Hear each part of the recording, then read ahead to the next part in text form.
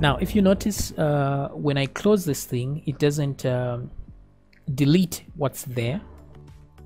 Okay, so to fix the issue of clearing the text box, we just use the same function. So let's find the function, and then what we do is when we are adding the hide, which is when we are closing it, we can as well get the input here. So let's actually just move the declaration of the input above here so we can use it outside the if statement like this. And then we can now copy this, come here, and then we're going to say dot value is equal to empty string like that. So let's save that and let's give it a shot. So if now I refresh the page and click add and I say food as a category, and then when I hit save, when I click back again, it's empty and ready to go. Okay, so this is pretty good. Now let's actually see how we can save into the database.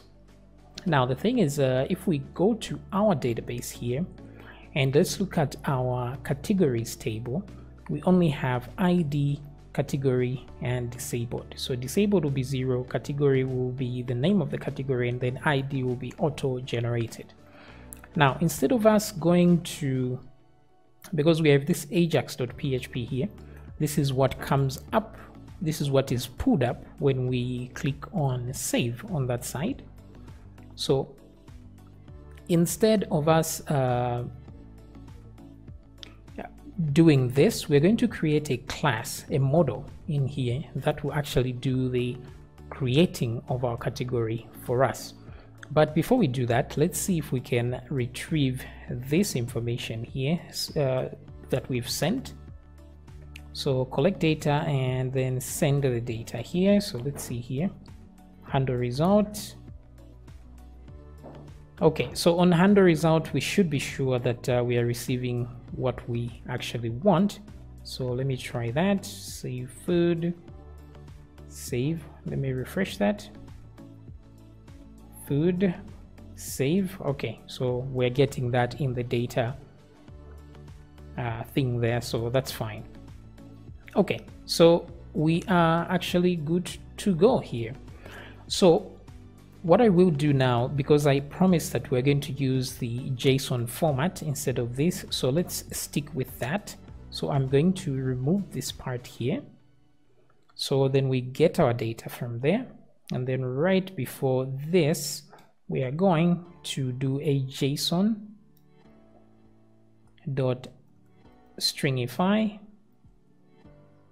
like that, data. So whatever the data is, we're just going to stringify it into a JSON. But before we do that, because this data could be just a string like what we are getting from there. So instead, what we do, I think we can leave this as it is. We can just make sure that the data here by this point is always an object, right? So I am going to say data is equal to something like this. This will make sure that the default value is an empty object, right? So let me come back here, send data. Since we are sending it like this, let's change this and send it as an object. So I will say variable data is equal to, and then I'll paste that like that, so that we assign the data there first, but then we send it as an object. So I could create another object and say var obj dot, maybe let's say data is equal to data like that. Okay, but another way to create an object is to wait a minute, here. Yeah, no, I needed to actually declare it. So one way to create an object is to say something like variable obj is equal to, and then you open and close the brackets, and then here you will put your key, and then full colon, and then the value, like so. Now if you notice, this is as good as doing this, something like this. So you see, oh, sorry about that. So as you can see, this is an object. We're just assigning it to that. So if we want, since this is just one value that we are sending, we can easily just cut this and put it in there. That is equal to sending an object. So the only thing is we have to create a key. So let's just make everything easy and call the key data, and then we can assign that to the variable data, like so. So data is the key name and the data will be the variable there. So let's see if we still get, so this is just for in case we don't supply anything there, it will still work as an empty object so that we don't get an error when we try to stringify the empty object. So let's see how well we are going to receive that data. So I'll refresh and click here and go for food as usual and hit save. And right there I will see that oh, I'm not getting an alert because I disabled it. So let's try one more time. Oh, sorry there, my monitor keeps freezing and switching off.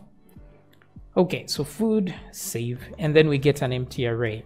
Okay, now the reason we're getting an empty array is because here we are echoing our post variable, which we did not define here as a form, so it would definitely be empty. Instead, we want to get the raw data. So we will use this method instead, and then JSON decode to make it an actual array. So let's try that. Oh, there we go. Refresh, add food, and then hit save. So then we get exactly the same thing. We get data, food, just like we had gotten previously. Okay, so everything seems to be working out fine here. Up to this point, we are getting what we want. Now, in order to allow this to work well, we have to create a model. So let's go into models and create a new file, and I will save this. So the same way we saved user.class.php, but here we're going to say category.class.php, something like that. All right, so this is just a class we're going to create. So I'll go with PHP tags, and then I will say class. By the way, you can use small letters for classes, it still works. So class, category, class category. So let's do that. Okay, good. Right there we have a class, which is good. Now what I want is to create a new DB here so that I can access something, but let's create a few methods here first of all. So we're going to use function. So if we don't declare whether it's public or private, it will automatically be public. But if you want, you can add the public keyword there exclusively or explicitly. So function, so what are we going to do now? There are several functions we need. First of all, to save a category, or maybe we can say create. That sounds more reasonable. And then we need a few more. So one is to create a category, the other is to delete, the other is to edit. So create, edit, and then we will have one for delete, like that. Okay, so in all of these we're going to need the database, obviously. So let's begin with this. Now I'm going to assume that we will be sent some data here in order to create whatever I want to create. So I will put a variable there for data. Maybe I will use the capital letters like that, just to show that this is the important bit. And here we will also have data, and here data. Okay, so like that, we're good to go. Now let's create a DB. So I will say database get instance. Oh, I think I've seen it. Where was that? Oh, get instance, like so. Goodie. So we'll assign this to DB and say DB is equal to database get instance. So we're getting the instance of the database class there. And then as usual for DB, it's just DB save and DB read at the end of the day. So we will have DB, is it save all right? See, the problem is I use different versions of this for every tutorial, so I end up getting confused. It would be nice to actually have a simple convention. So it's write, it's read and write. Okay, so good. So we'll use write here because we are not expecting a result. Some results there. We are writing to the database, and of course we will write the query there. And because I know we will have some values, I will obviously have an array to give those values there, and that should actually suffice. So inside data, if you notice very well, we have only one item, which is because data is an array, and it gives us let's try that again. Let's see if it's still working there. Okay, so data is an array which has a memory location called data, where we have our category there, and it's an array. So that's good there to know. So at this point, actually, let me come back here and let me not use arrays. I like objects better. So I'll leave that true there so that it's an object, and then come back here. So in here,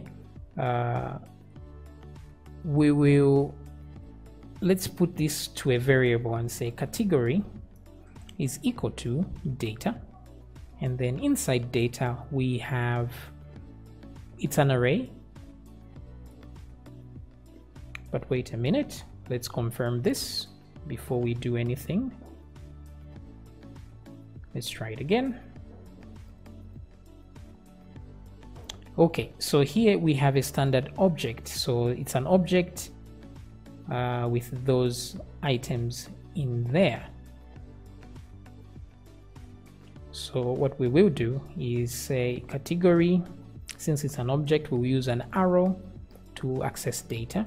And then in there, oh, actually that is the value. So data is the category in there. So we're good to go.